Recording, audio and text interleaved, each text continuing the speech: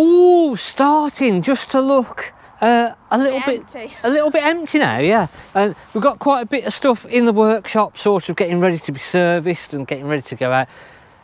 So much stuff that is sold at the minute. So let's get on with the video. Got some tips coming up, and yeah, let's figure out what's been going on. You can't just rely off serial numbers anymore. So serial numbers in the ovens, on the fridges, etc. You can double cross-reference so that you've got a good idea then that actually, yeah, all the windows match up, so all the cris identification numbers.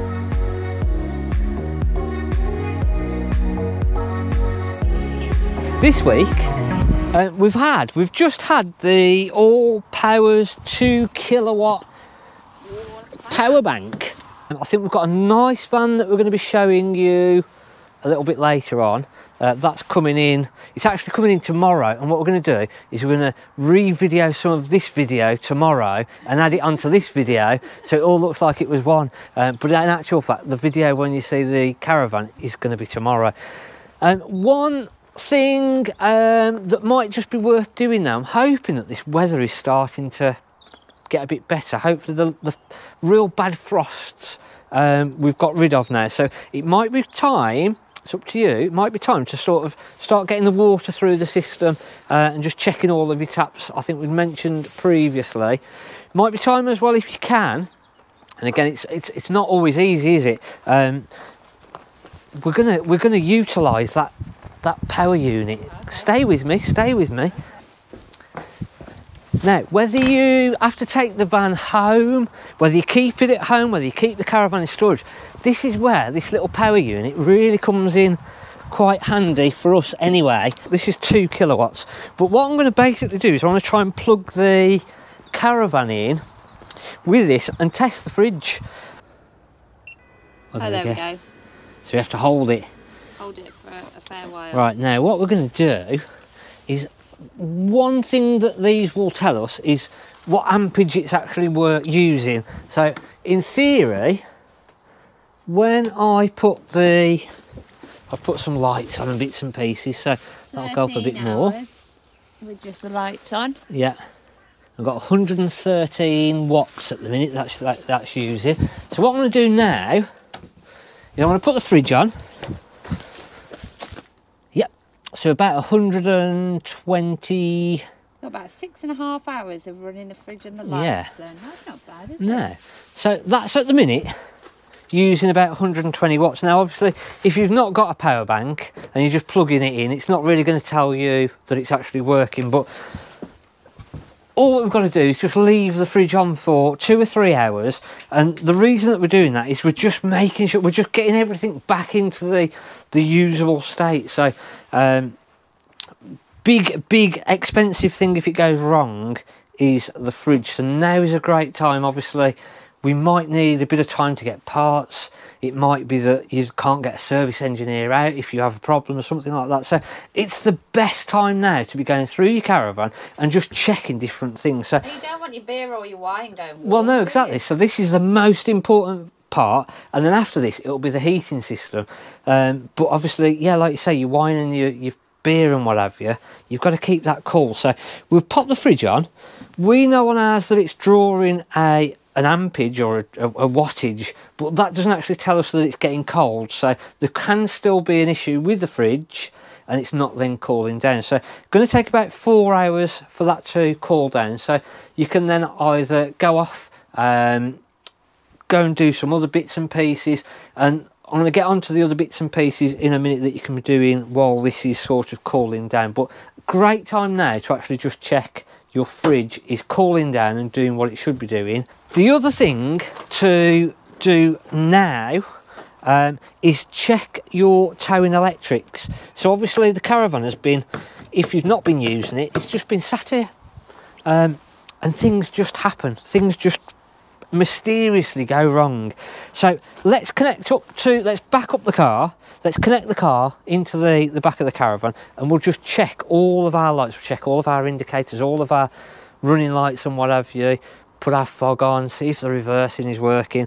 and it's just gives you a chance now to check everything through, just make sure all your running lights are going, and then we're not getting into sort of close to when you're actually going to use the Caravan, and we find that we've got issues. Again, people are going to slate me for this, but bit of WD. They do a silicone WD, which is more friendly for your electrics and what have you, but just literally spraying in the back of the car, so where you plug this into in the back of the car, give that a bit of a spray, give your plug a bit of a spray.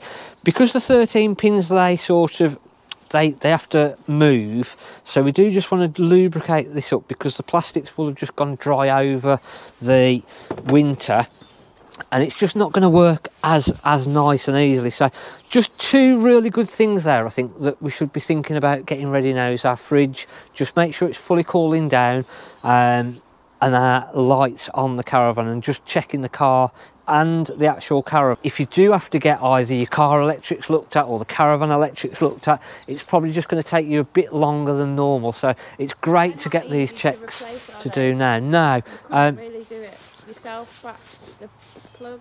The plug you can probably do, but the fridge is going to be a bit of a pain, to be honest with you. So this is the Bailey Alicanto Grand Porto, and we've just literally got back with it, but it's yesterday, so it's still the same video, but so yeah. Now, this is the Caravan that on Friday, on our little video, we said, whatever you do, don't buy a Caravan like this. You shouldn't, if you're private and you're going to buy a van privately from somebody, do not buy it at the side of the road. One thing not to do, try and, even if it's a storage yard, really you want to be buying it from the person's home address where they actually live. You can tie up all the paperwork, you can tie up driving licenses, etc. But us now, we're just, yeah, at the side of the road, unfortunately. Now the reason that we did that is we'd already seen identification, etc. And when we do a cris check, it obviously tells us all of the information, but there's something on the new cris checks, and I'll try and put a little thing onto the screen in a minute, where you can actually check serial numbers of sort of the fridge, ovens, microwaves. And on your oven, which is the easiest one to do, there's actually a serial number here. And what you can do on the newer Caravans is you can actually check against the cris number, and you can check against serial numbers of items within the Caravan. So if it was stolen, for instance, because on the newer Caravans they're literally just a sticker, and it's not that difficult to have new stickers done, and replace all the stickers on all of the windows. It's a lot easier than it used to be with the etched in stickers. So you can't just rely off serial numbers anymore. So serial numbers in the ovens, on the fridges, etc. you can double cross reference, so that you've got a good idea then that actually, yeah, all the windows match up, so all the cris identification numbers. Normally there'll be a chassis number stamped within the rails on the chassis, so it'll be stamped into the metal. And then things like your oven, microwaves, they get replaced more often than ovens. It's quite unlikely that it'd have had a new oven. This is 2021, so for it to have had a new oven already is pretty slim.